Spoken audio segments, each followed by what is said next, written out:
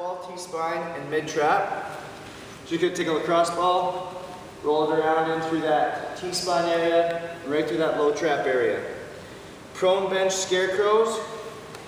You're going to be face down on a bench or a box. You're going to row, externally rotate, press.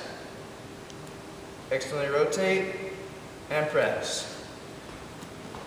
Next, prone low trap wiper. Elbows stay on the ground, you're just moving from the low trap. Upper trap is relaxed.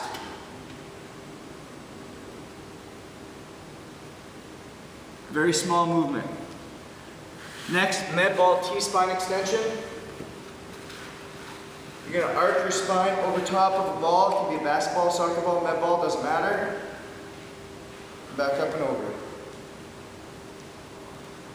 And lastly, sideline T-spine extension with internal rotation.